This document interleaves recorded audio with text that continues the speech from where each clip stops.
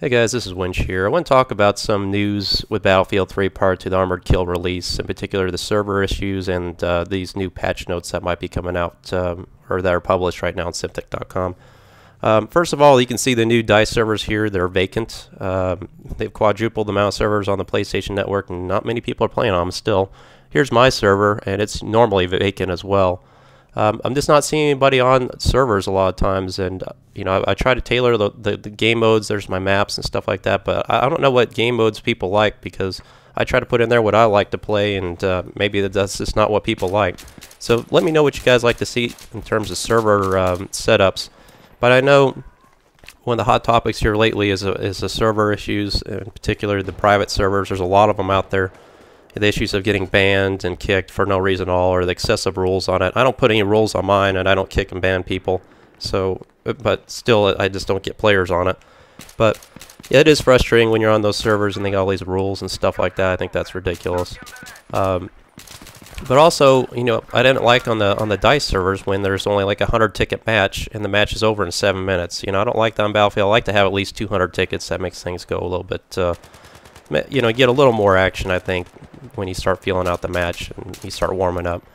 But I've got a range of clips here from me playing yesterday, and a lot of these clips were actually on DICE servers. I eventually got into some that were starting to fill up, and a range of weapons and game modes as well. So I hope you enjoy this clips, because they're not just average clips. They're better than average moments, I'd have to say, in terms of the compiling of these videos. But I want to talk about some of the patch notes that are out here. Typically, whenever we were about to get a DLC content release, they're going to put a patch out as well in conjunction with that to save cost in terms of timing with DICE. And this was on Symantec.com. I check the forums on there every now and then, and you know, this is apparently difficult to find, but I don't know why it's not being published. But I guess the the Armored Kill DLC will be released for PlayStation 3 on September 4th, is what I'm hearing pretty consistently now. In conjunction with that, there'll be a patch either the day before or on the day of. I'm not sure which one. But I want to talk about in this patch. I'll give you a link to the notes, but I want to hit the highlights of it, talk about the things I'm seeing, you know, in particular with Battlefield 3 and the multiplayer, and we'll go from there. Before the first clip you saw before this one was me running with the M417. That gun's going to get an increase in recoil, which it needs. That gun's just incredibly overpowered, if you ask me. I mean, I really fear that gun more than any gun in the game whenever I'm going against somebody, either close quarters or long range. I mean, the suppressive fire of that gun's incredible. You know, that constant fire rate, 20 rounds in the clip. I mean, it's just any kind of nerf they can give that gun would be a good thing.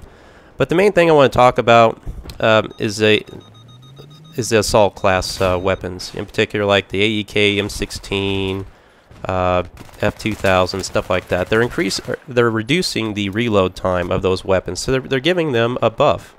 I think that's one of the best things about those guns, is that it forces you to reload after every kill, and that's typically when I take advantage of going against players like that, because I'm usually taking cover, hiding from their bullets, waiting for them to exhaust their rounds and get them while they reload. So if I'm really you know, if I have less time to address that, that's going to be a frustration to me, and I think those guns are already incredibly powerful. So they got to be real careful about doing anything with those guns. I know they're going to be increasing the recoil in the most popular gun, the M16A3.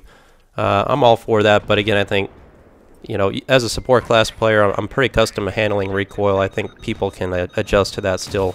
So those guns have a high damage, high fire rate. They're going to have a low reload time. I mean, they're going to be deadly in close quarters, and they already are. It seems like not even shotguns can take those guns out, so I'm a little concerned about that. Also, with the P90, they're increasing the reload time of that, thank God, because we all know that gun's overpowered as hell. The UMP-45, that gun is getting a damage increase, which it needs something, because nobody uses that gun because you got the PP-2000. But they're also buffing the PP-2000, which again people don't use, but I see high-level advanced players like 100-level colonels using that gun a lot because they know what that gun's capable of doing. But they're increasing the damage of that at mid-range, so I don't know. You know, these are kind of concerns I'm seeing here. But the SG-553 you're seeing right here, this is already a very underappreciated, underused gun.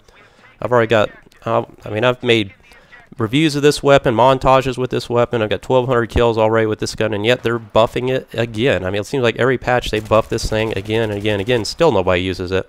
But they're reducing the horizontal recoil on this weapon, and you'll just see me. This gun's just reliable. It's consistent. There's not much recoil to it. With the heavy barrel, it's got incredible range, which I'll demonstrate in the next clip.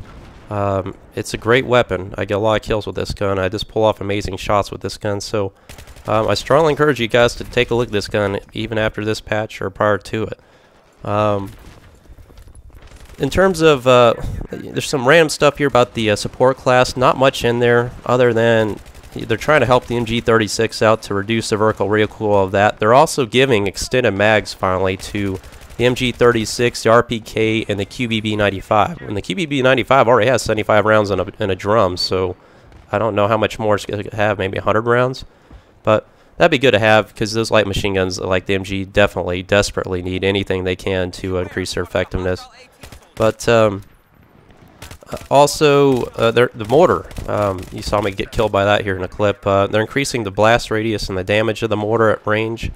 That's good. I think the mortar is it's a very useful tool that nobody can use because it's too weak. So, and here I'm out shooting a sniper with an SG-553. So, mortars could be a little more effective. Random stuff about the various weapons again. G3 will accept a M320 grenade launcher now under mount. That's good.